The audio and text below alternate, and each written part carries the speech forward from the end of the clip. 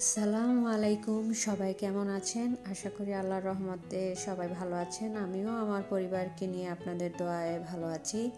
আজ হচ্ছে 17ই ফেব্রুয়ারি, রবিবার। এখন আমি নাস্তাটা করব। নাস্তাটা শেষ করে তারপরে রান্নাবান্নার প্রস্তুতি নিব। এরপরে আসলে এর আগে আমাকে অনেক থালা বাসন জমে আছে, রাত্রে আমি ধুইনি এগুলি। তো নাস্তাটা করে থালা বাসন ধুয়ে তারপরে রান্নার প্রস্তুতি নিব। তো আমি সবসময় সব কিছু আগে কুটে রেডি করে তারপরে রান্না করতে যাই। তো যাই হোক, রান্না করার শেষ, দেখতেই পাচ্ছেন যে কত থালা বাসন জমেছে। এগুলিকে এখন পরিষ্কার করব। আসলে অনেক সময় ভালো লাগে না রাত্রে কাজ করতে। থালা বাসনগুলি পরিষ্কার করে দেন রান্নাবান্না শেষ করে ফেলবো। আজকে যদিও একটু বাইরে যাব, আসলে আমি তো প্রতি মাসের বাজার একসাথেই করি। আসলে এক এক দিন এক একটা করতে হয়। তো যাই হোক, দুপুরে খাওয়া দাওয়া শেষ করে তারপরে একটু বাজারে যাব বাংলাদেশি মশলা টশলা এইসব কেনার জন্য। আসলে যা ভালো লাগে তাই কিনে আনবো। তো থালা বাসন ধুয়ে তারপরে রান্নার প্রস্তুতিটা নিয়ে নিব। আসলে মেয়েটার শরীর তেমন একটা ভালো না। কালকে থেকে সবার স্কুল, আমারও স্কুল আছে, ওদেরও স্কুল আছে। তো আমার প্রচুর প্রেশার যায়। তো যাই হোক, এখন রান্নার প্রস্তুতিতে চলে আসলাম। আজকে আমি রুই মাছের মাথা সিমের বিচি দিয়ে মুড়ি ঘন্টর মতো করব, আর পেঁয়াজ দিয়ে রুই মাছের যে পেটি থাকে সে পেটের অংশটা সেটা আমি করব, মানে ভুনা করব পেঁয়াজ টমেটো দিয়ে। তো এই তো চুলায় তেল বসিয়ে দিয়েছি। এখন আমি মাছগুলিকে ভেজে নিব। হালকা একটু ভেজে নিলে ভালো হয়। আসলে আমরা বিদেশে যারা থাকি, এখানকার মাছ বলেন বা মাংস এগুলি আসলে ফ্রোজেন হয়। মাছটা বেশিরভাগ ফ্রোজেন হয়, এই জন্য দেখা যায় যে আমাদের মাছটা তেমন একটা মজা লাগে না। তারপরেও খেতে হয়। আসলে রুই মাছ বলেন, যে কোনো মাছ আসলে খাওয়া উচিত। আর ওদের দেশে যে সামুদ্রিক মাছগুলি থাকে আসলে ওটা কেমন যেন একটা স্মেল থাকে, সেজন্য খেতে পারি না। তো মাছগুলি হালকা ভাজবো। ভাজা শেষ হলে তারপরে মাছগুলিকে আমি একটু পেঁয়াজ দিয়ে ভুনা করে নিব।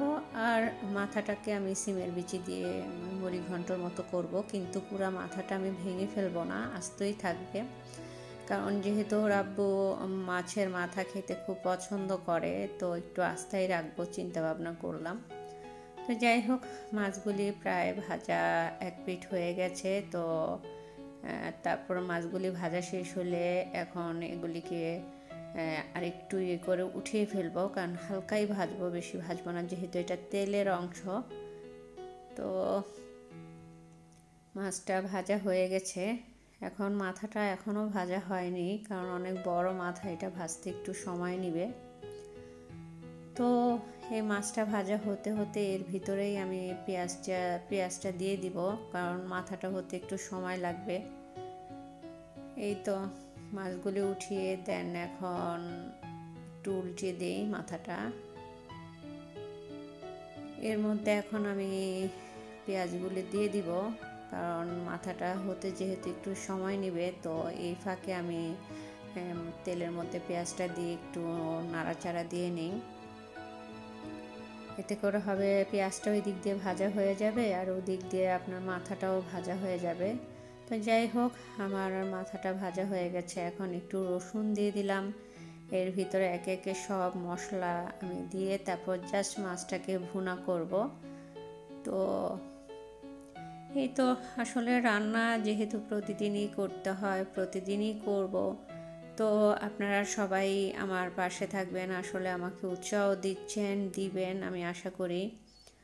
তো ইনশাল্লাহ আমি চেষ্টা করব ভালো কিছু আপনাদের সামনে তুলে ধরার। তো আসলে মানুষ সব কিছু সবসময় আসলে করতেই পারে না। তো যাই হোক, আমি প্রচুর আসলে রান্না বান্না করি। আমার অনেক বোন ভাই ওরা বলে যে আমি নাকি প্রচুর রান্না করি, আমি মোটা নাকি চিকন নাকি। আসলে কোনো না কোনো সময় ইনশাল্লাহ আপনাদের সামনে আসব, তখন দেখতেই পাবেন আমি চিকন না মোটা। তো যাই হোক, আমার রান্না প্রায় শেষ। এটা এখন জাস্ট ধনে পাতা দিয়ে একটু নেড়ে চেড়ে তারপর নামিয়ে ফেলবো, হালকা একটু ঝোল দিব। এই তো মাছটা হয়ে গেছে, এখন নামিয়ে দেন আমি মাথাটা রান্না করে নিব। তো আসলে যাই বলছিলাম, আসলে দেখাটা সবচেয়ে বড় কথা না, আমার প্রোগ্রাম আপনাদের ভালো লাগে কিনা, আমার ব্লগটা আপনাদের ভালো লাগে কিনা, সেটাই হচ্ছে মেন কথা। আসলে মানুষ দেখে যদি তার ব্লগ বিবেচনা করা হয়, আসলে সেটা মনে হয় না ঠিক। তো একটা মানুষকে আপনি দেখলে যে তার প্রতি আপনার মানে আগ্রহ হবে, তার ব্লগটা দেখার আগ্রহ হবে। জানি না অ্যাকচুয়ালি কার মনে কি বা কি কোন চিন্তা করে, আমি আসলে এগুলি বুঝি না। তো যাই হোক, আসলে সময় হলে সবাই দেখতে পাবেন, সবার সামনে আসবো, আর দেখলে তো কোনো সমস্যা নেই। বাট আমি চাচ্ছি যে আমার ফ্যামিলি নিয়েই আমি আপনাদের সামনে আসব, কিন্তু আসলে আমার হাজব্যান্ড বা বাচ্চারা ওরা আসতে চাচ্ছে না, সেই জন্য আসলে আমিও আসি না। তো ইনশাল্লাহ কোনো এক সময় আপনাদের সামনে হাজির হব। তো যাই হোক, এখন আমি মাথাটা কষানোর জন্য এখন সব মশলা টশলা দিয়ে দেন এখন আমি এটার ভিতরে মাথাটা দিয়ে ফেলেছি, এর সাথে সিমের বিচিটাও দিয়ে ফেলেছি। তো যাই হোক, এই ফাঁকে দিয়ে যাকে দেখছেন, আসলে আমাকে তো দেখতেই পাচ্ছেন। তো আসলে কম বেশি সবাই হয়তো বা দেখেন, তো সরাসরি আসাটা আমার ভালো লাগে না সত্যি কথা। তবে যেহেতু আপনারা চাচ্ছেন, দেখতে চান সবাই, কোনো না কোনো দিন আসবো।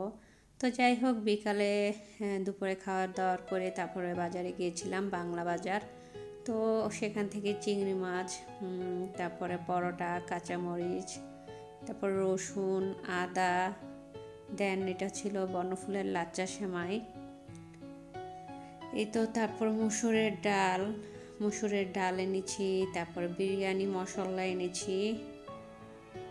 এই তো বিরিয়ানি মশলা এনেছি, তারপরে হচ্ছে মসুরের ডাল, দেন এখানে আছে আপনার হলুদের গুঁড়া, এটা হচ্ছে চানাচুর, রুচি চানাচুর, এটা গরম মশলার গুঁড়া, হলুদ গুঁড়া, মরিচের গুঁড়া, এই তো এগুলি কিনে এনেছি।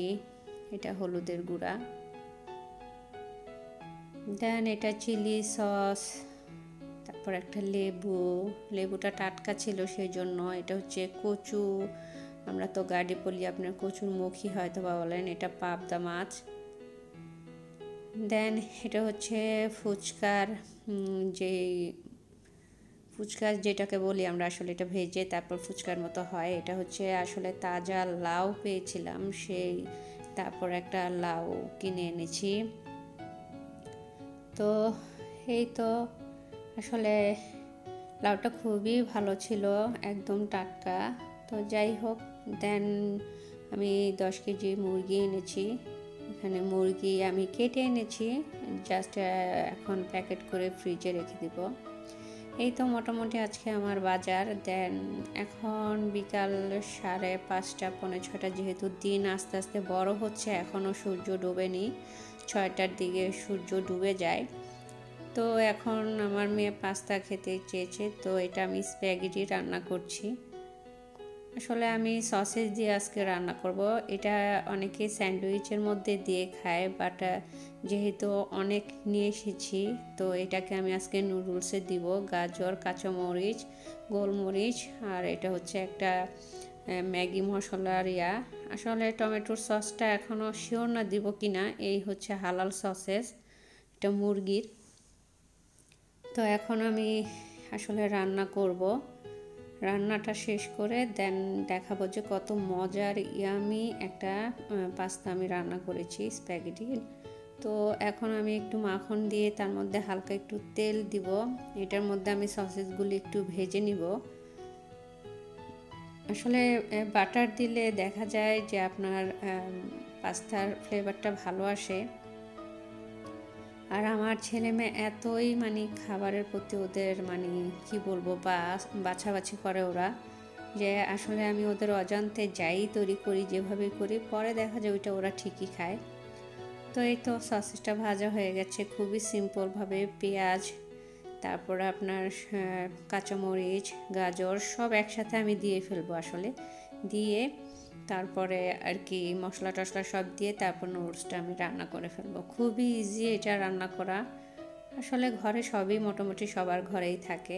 তো এখন আমি সেই ম্যাগি মশলার টিউবটা দিয়ে দিব, দেন সসেসটা দিয়ে দিব একটু মানে এখানে এটা একটু তেল অ্যাড করলাম, মনে হচ্ছিল তেলটা কম। তারপরে একটু গোলমরিচ দিয়ে দিব, দেন সসেসটা দিয়ে রান্না হয়ে যাবে আমার মজাদার স্প্যাগেটি। তো আমার ভিডিওটি যদি আপনাদের ভালো লেগে থাকে অবশ্যই আমাকে লাইক করবেন, শেয়ার করবেন, কমেন্ট করবেন এবং সাবস্ক্রাইব করবেন। আল্লাহ হাফেজ।